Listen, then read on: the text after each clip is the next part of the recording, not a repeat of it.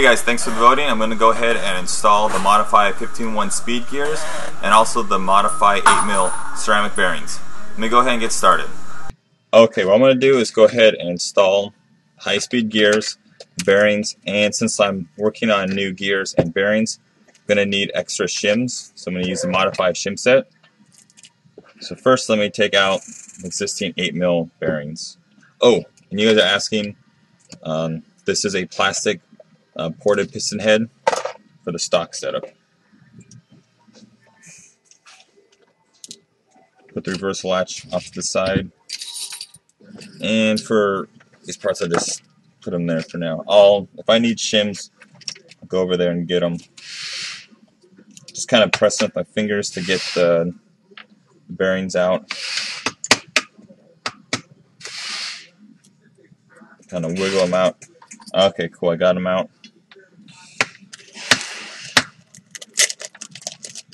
Okay, to install these, I'm basically going to press them in my fingers by hand. Some bearings or bushings are kind of difficult to press in, so you want to be gentle with them.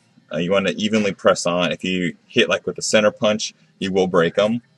So just be careful with these. So it's always a good idea, just try one first. Okay, cool. Even better. Here we go, look at that. Okay, cool. And if you look at them, they all easily go in by hand. And a simple way to make sure you're installing them evenly is kind of look at it at an angle, and you can see, okay, there's a little lip that goes around, and then also on this side, kind of hold it at an angle, and you'll see pretty much uniform, and you'll be good. Let me do the same on this side.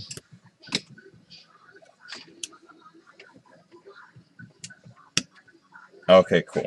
And double check. Yep, looks good. Okay, now for the gears.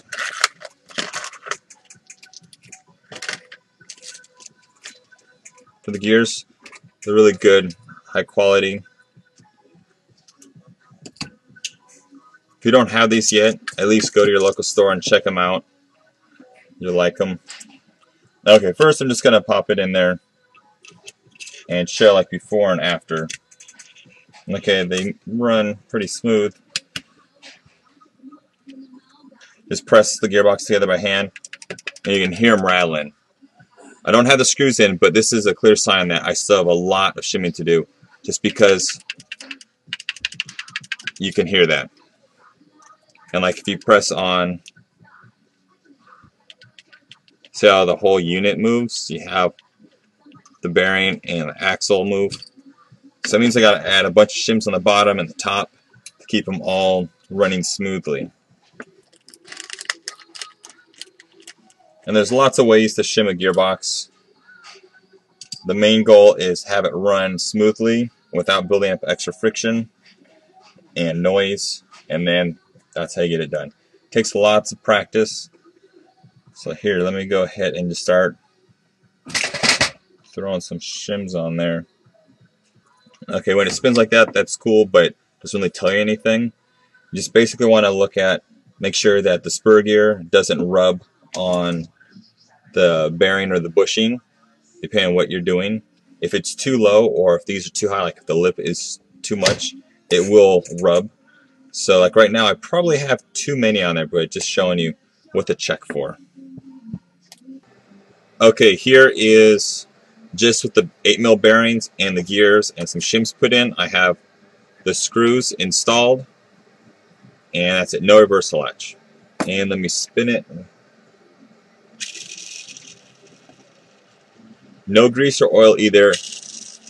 Basically the dry gear set. Sounds good. It makes several rotations, which is great. Okay, let me go ahead and open it real quick and add some grease and further explain the shimming process. Basically, when you're shimming the gears, you want them to spin freely and not have the surfaces rub on each other, causing a high-pitched squeak or grind noise. Look at an angle, have them like that, You know, this one's pretty close. That's good. You know, down here I have more room. Let me add a little bit of grease. This is from the Echo grease set. The red grease I'm going to go ahead and pack into the bearings real quick like this. Just get a dollop.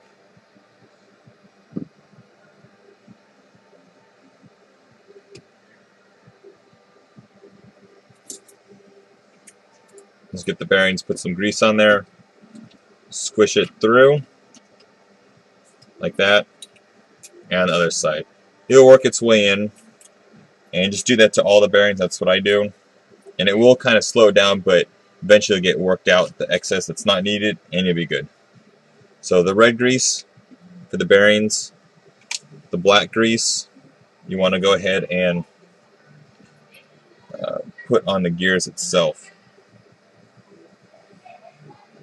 So you can put a generous portion on, just get thrown off. But real quick for testing, I'll show you how if you have too much space or not enough space, the excess grease will get kind of thrown out of the way and kind of say, hey, look at, you have too many shims there or not enough.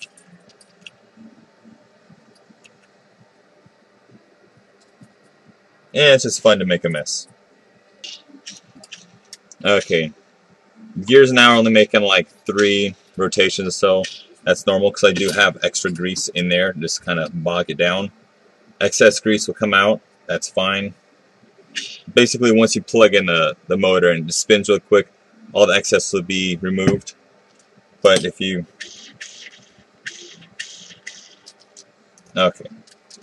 Open this up real quick. Okay, cool. That's what we're looking for. You have a thin layer of grease on the top plate, a thin layer here, and if there's no grease there, that means this gear and this gear are too close and just scraping it off. The thin layer there, that's good. You have a little on the top here, so it's meshing, and then on the bottom, you know, you have an even amount, so that's good. Let me just go ahead and close it up. Gear set's good. Let me pack the rest of the bearings, and done. Motor attach with the reversal latch, and just going to shoot it real quick. You will have to adjust the motor, and you will notice with the reversal latch you do have a ratchety noise because the reversal latch goes back and forth on the bevel gear. Just go ahead and check your functions and everything, and good to go. Let me put it in the gun.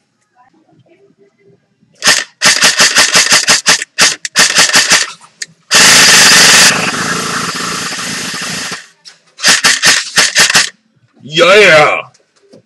Check out that video.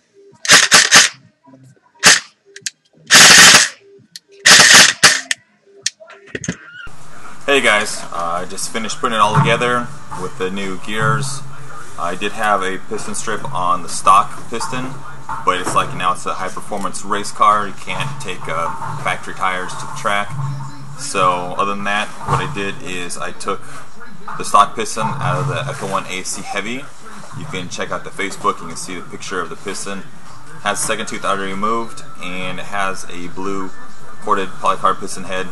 I added a spacer for the AOE, and it's good to go. Let me go ahead and shoot it real quick.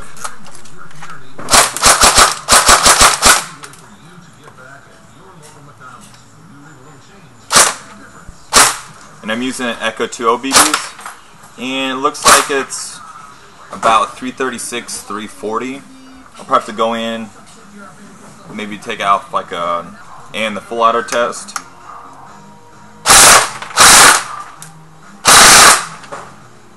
It's shooting about 28 BBs a second, maybe 25, 28 or so. It's pretty good for indoor. It's really good, especially with the trigger control on semi. You can just pull the trigger as fast as you want. This has been Brian from Echo1 USA. Thanks for watching.